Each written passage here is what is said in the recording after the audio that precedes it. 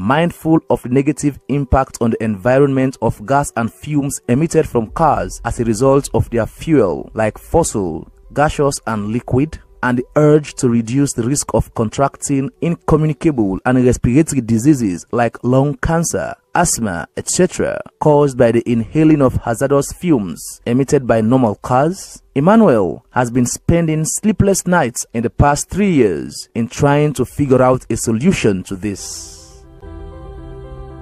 This has driven him to make what he describes as an imagination car just from using scrap metals and other electrical equipment he bought from the local markets. Emmanuel has just created Sierra Leone's first locally made solar-powered car that is eco-friendly and does not use or need to use any form of fuel to power it. From child age, from primary school, I love creativity.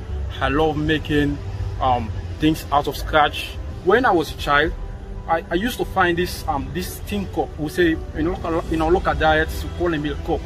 I used to collect them from the dustbin, and I use my own knowledge to make a vehicle out of this tin cup. And also again, when I was a child, I usually build this I would say battery generator. Collect battery from the dustbin, put them together. Find the positive and the negative, and find a light and connect it. And during that process, there is electricity. And during the night, we use this type of technologies to study.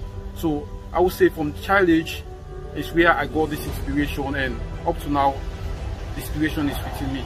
The body of the car is built with bamboo, which is a local material carved from palm tree straws. This car can cover an approximated distance of 15 km/h on a tarred road. The Imagination solar car has a long solar panel at the top of it, which powers the engine and also acts as its canopy. The car has a self-made engine, which is different from other cars, with 3 gears attached to it for both front and back movements. It has a left and right traffic lights, a horn, 4 headlights, and an accurate brake system. It has 2 doors and 2 mirrors attached to its left and right flanks to view objects from the back. Most of the cars we are using in Sierra Leone have been powered by fossil fuel. Example, the kerosene, the diesel, the petrol, and the rest.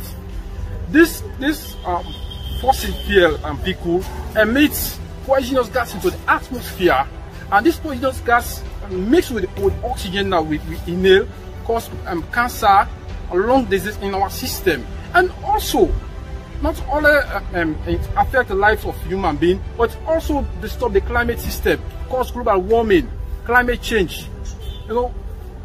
These are some of the challenges that I saw that inspire me to create this imagination car that do not use any fossil fuel, and it is free of air and noise pollution.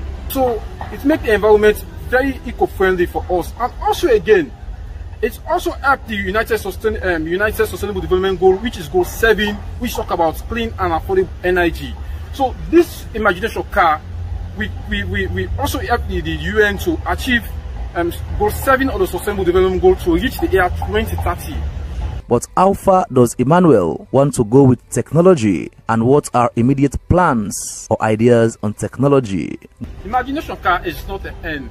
I have more than 50 solutions that can help the environment. Innovation like solving energy, electricity, solving health issue, solving water issue. So they are coming. I would say in the next 5 years or 3 years, Sierra Leone will be at the top of the map, because Sierra Leone is a small country. We have a lot of talented people. We have a lot of devoted young minds. But with the help of our perseverance, help of our hard work, Sierra Leone will be at the top of the map, and it creates positive impacts national and internationally.